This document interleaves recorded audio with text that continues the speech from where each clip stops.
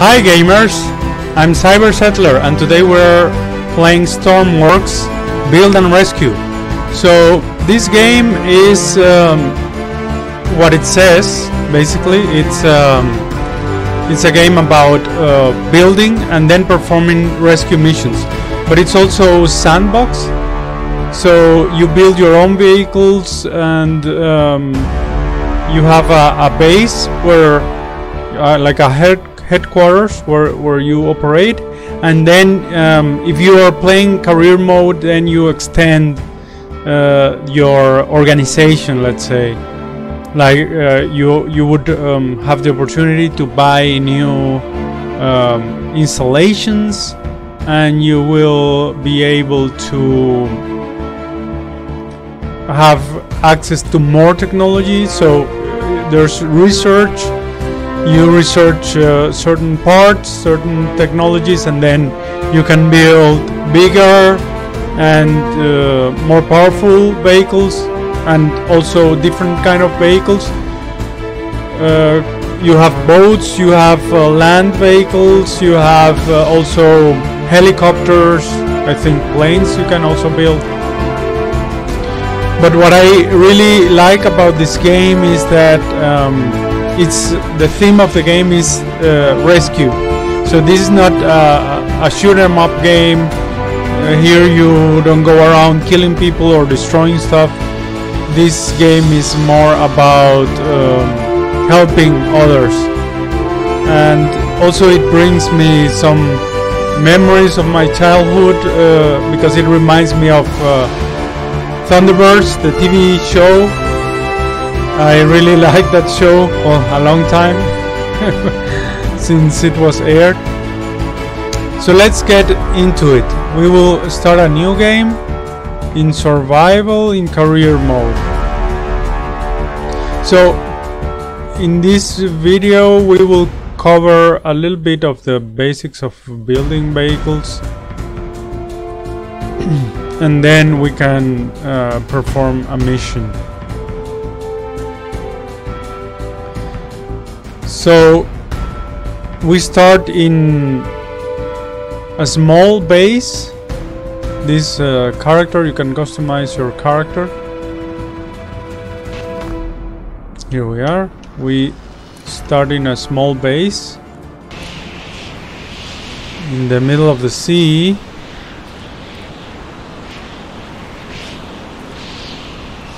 And the weather is a big part of the game. So currently we have a lot of wind, and the wind can be really bad. It creates like these giant waves. Okay, so there's already a mission available, so I will load something I prepared here. Let's load the boat base, and this is what I prepared, a small boat. Now this boat has currently a propeller and a rudder to control the direction of the boat, and it has a driver's seat. Here at the front it has a connector. Later I can explain what that does. Basically it's something to enable you to connect to other vehicles, nothing else. And yeah, and that pink block is the center of mass.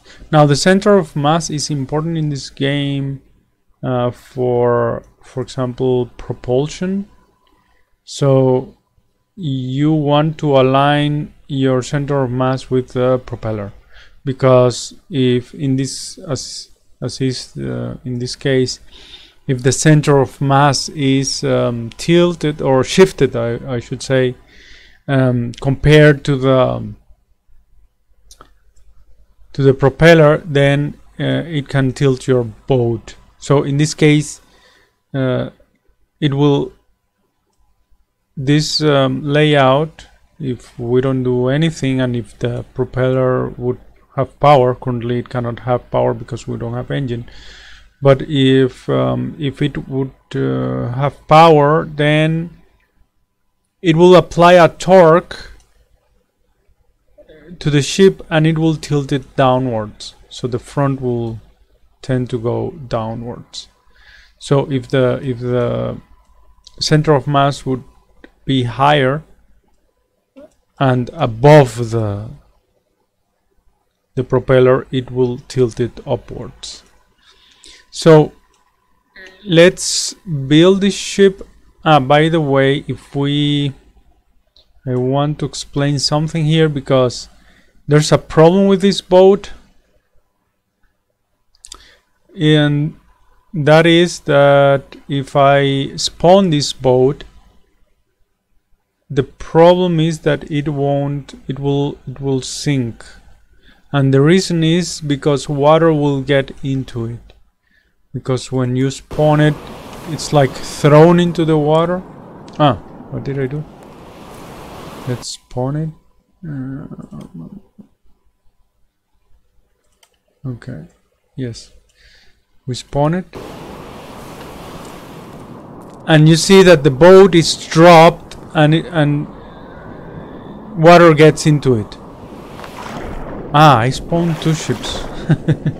I didn't saw the first one. Okay, so let's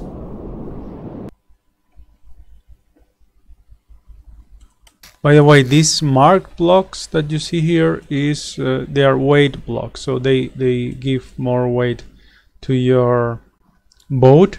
And as you can see, I've placed them mainly under to form this keel here, and the keel gives stability to your boat, dragging yes, the weight downwards.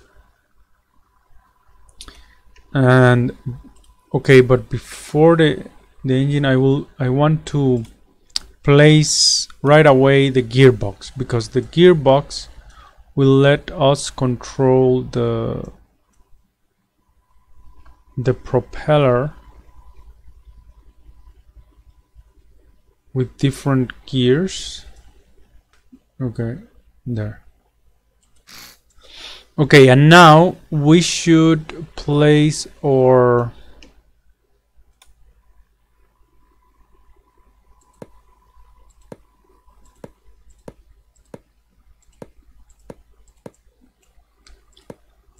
engine just in front of it.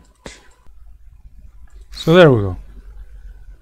And now we have to connect the power through pipes. So here we have pipes, an angle pipe, and each component costs money, right? So you will invest money building ships or building vehicles, and also you will spend money making research. Okay, now if we take a look at the engine, it has several connections, and this here in the building parts menu, we can see the connection it has. So it has a power connection that we already took care of it. Then we have 5 fluid connections. One is air. Air has to come into the engine because the engine needs oxygen to burn the fuel. Also the engine needs fuel, so it has a fuel connection, and the combustion of the fuel will generate CO2, so we need an exhaust for that. And also it has 2 additional connection for a coolant, fluid, so that would be connected to some heat radiator, and it needs also an electric connection. So this is the other thing we need batteries, and we will place them soon enough, but let's first take care of the connections of the engine. So we need a fuel tank. This is what we have here, fuel tank. I'll place it here, and the fuel should be connected to one of these, to this one, I think, to this connection. So you have to take care. I haven't seen how can you discern between these different connections, but there's an example arrangement of an engine, and there I see that this is where the fuel comes. This is where the air has to come in. This is exhaust, and these are the coolant connections. Okay, so for the air intake, well, for all of them I will just place straight enclosed connections. These are also like pipe connections, but this will prevent later I will close this section so water cannot come in here. So there we have it. The other thing is that for the air, I have seen, my experience is that it's convenient to have it some distance high. I think that's high enough, perhaps, because if it's too low, if you put both the air intake and the exhaust, if you put it too low, water can come into it and it could make your engine drawn, or how would you call it, like the engine won't work properly, of course. And this is the exhaust here, the fluid exhaust. Oh, it's somewhat expensive, this exhaust. So there we have it. So the smoke will come out there. Let's now connect. I guess we can do everything with these enclosed blocks, because then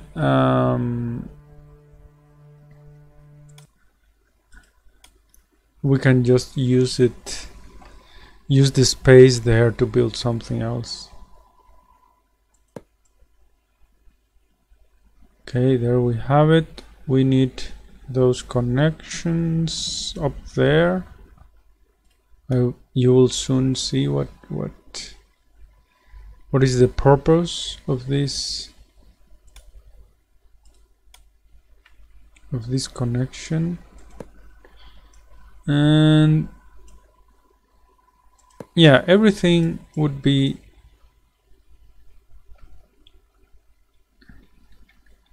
a close connection, an enclosed connection, I should say. And then this one is just straight, this one, and that's it. There we have it. So now we can just close this. The radiator, what we're missing now is the radiator. Well, the other thing that we need is batteries. Probably I will place maybe 2 batteries there. Let's see, batteries. There we go.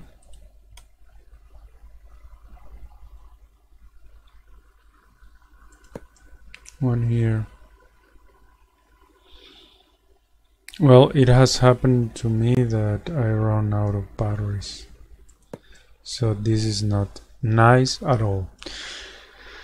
And we have to keep like some symmetry there, right? So it looks good.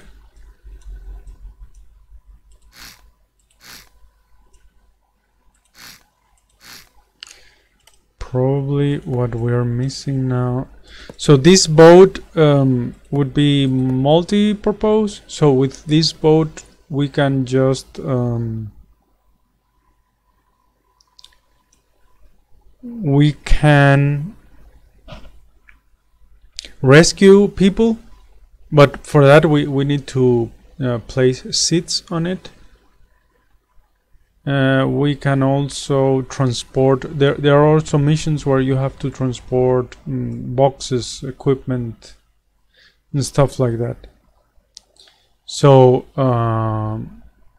yeah, the idea, maybe you could have like a multi-purpose vehicle that you will modify, make small modifications to adapt it to whatever mission you happen to run into. This is one way of doing it. I think this is a way to do it when you are starting the game, right? That you don't have so much money, so you have this multi-purpose vehicle. And the other way is to have a specialized vehicle that you can spawn for each mission. But yes, I guess this will require resources. Will require you to have more money and also technology. Okay, so this is looking good. The reason why I have this opened here is because we need to be able to fill the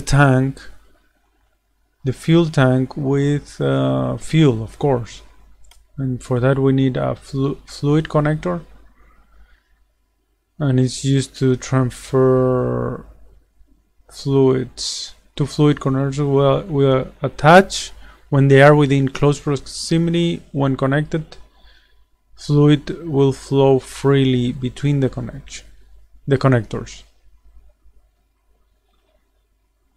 And you can have a connection to release that's always a good idea, to release the connection. So this, I'll put it here like that.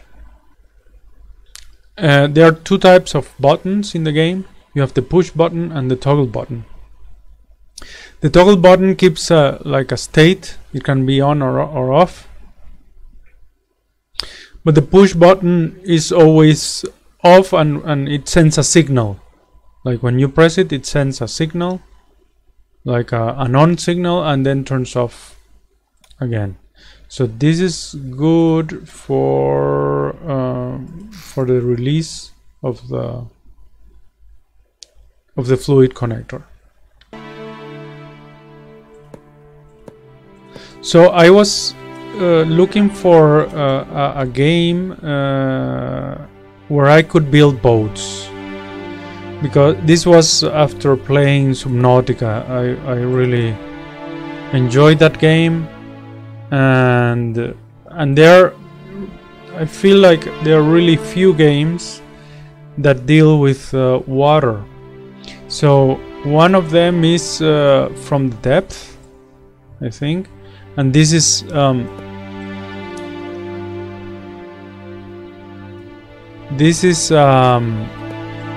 a good game, but for me, I felt that this game was too complicated, and this also, the other thing is that this game is like focused on PvP.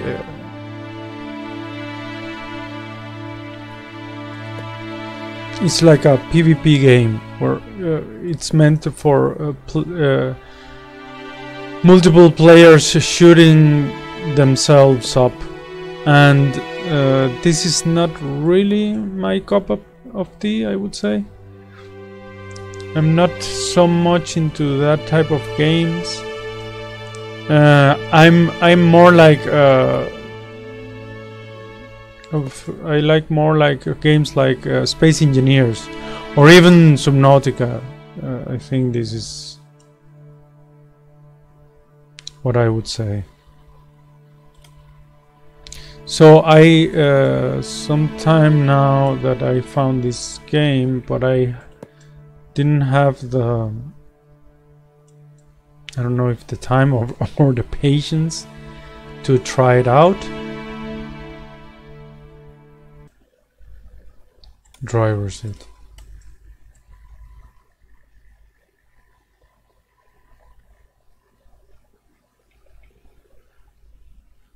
Yeah, let's place it here.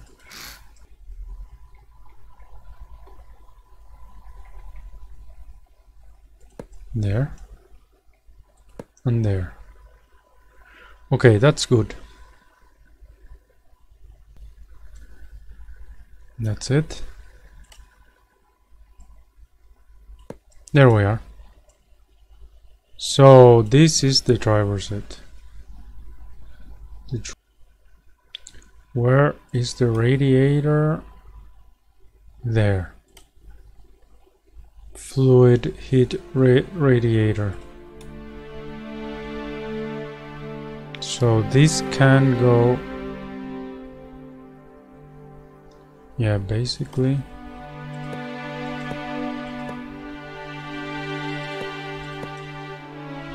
It can go like that.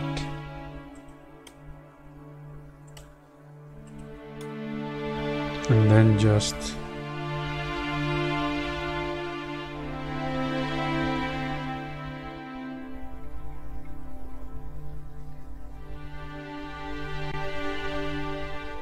yes, I don't want it to take space.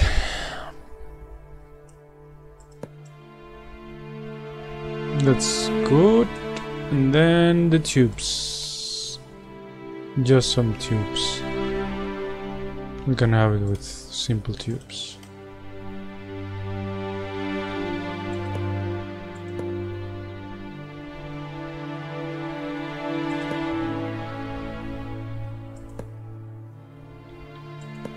There we are. So I guess this is all we need here. Additionally,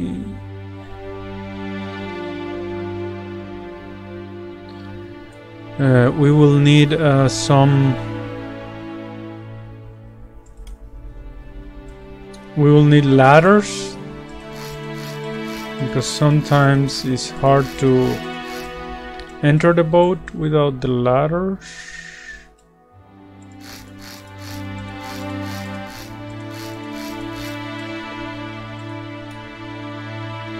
And there are these ladder blocks that will let us enter the boat.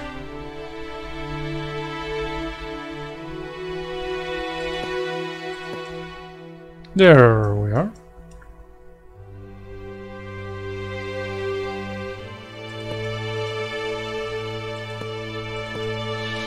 Okay, I think that looks nice. And we can have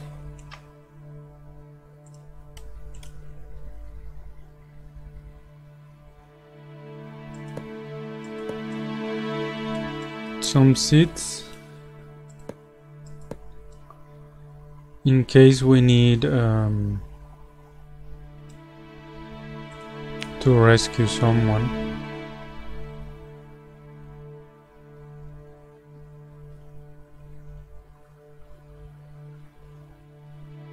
Where are the seats? Ah, here.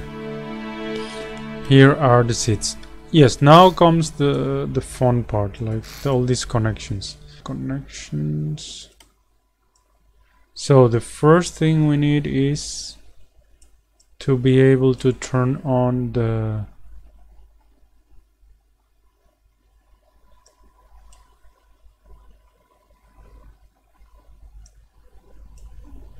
I don't know if this would work. Yeah. Let's power things up. So we have the batteries. The batteries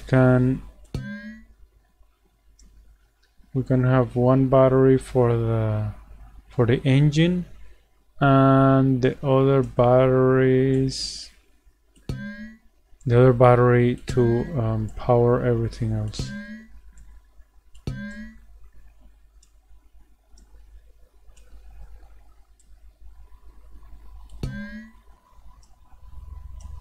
And then the data, we have this push button where we can release that one.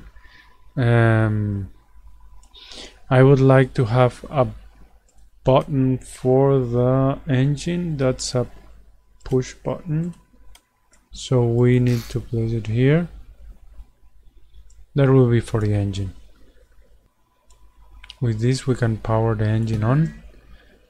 So the seat has some data ports. One is one is binded to the A and D keys, and this I want to connect it to the rotor that you see here. Has a data in port to take input, and for the throttle I will bind the WS for the throttle of the engine, and we can shift gears with the up and down keys and connect that to the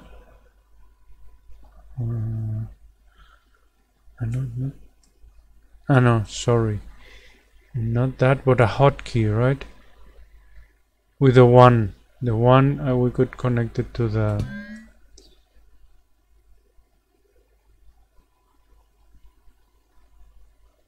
gearbox. I don't know if that would work. Let's see.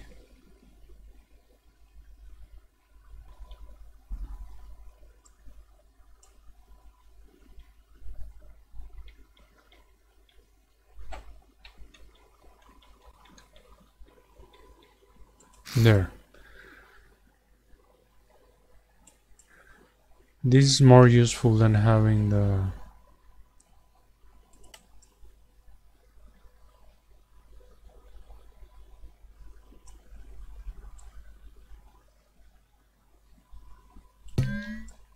the key binding. In creative it behaves differently. If you play creative, things work in a different way, and you can have like these really simple vehicles where you don't have to connect stuff with pipes, and where you can I think that this driving this binding of the throttle is different in creative, but here it seems that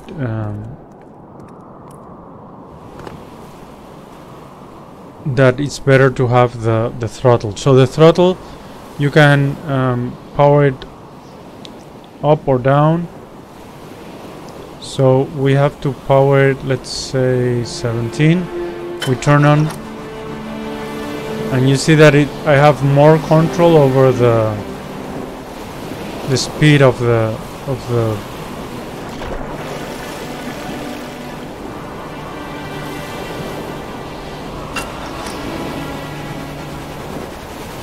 there we go. So we have a really strong wind. Let's throttle it a little bit down.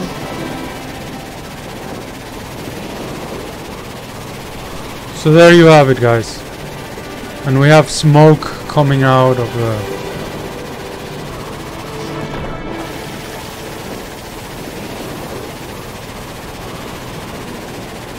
the exhaust.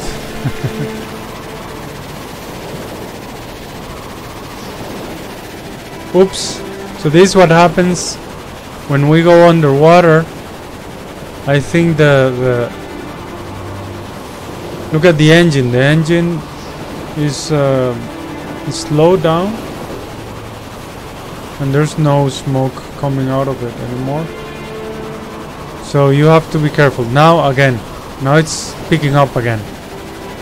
I think this happens because of the water coming into again. And this because we have big waves. It drowns the engine.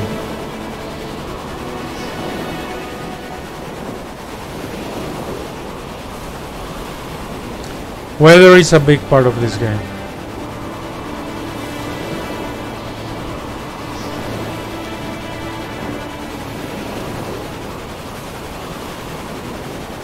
It's a big part.